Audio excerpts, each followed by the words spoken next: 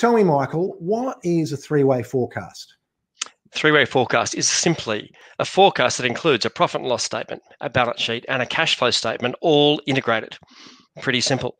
It is designed so that you use the balance sheet as a sanity check, because we've all seen those hockey stick P&L type forecasts, the very optimistic forecasts of growth and profit and increasing margin and the like.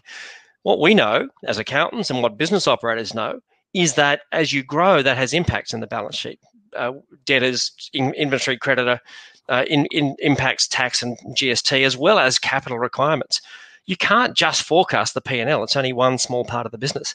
And so for me, three-way is the only way to forecast.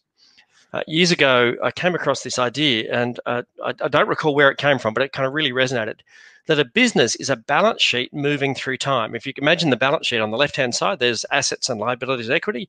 Right-hand side, assets, liability, equity. There's the before and the after picture.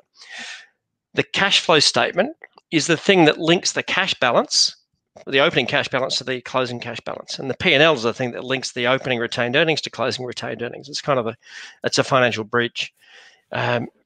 You've got to have all three, because you can't describe the business with just one of those statements.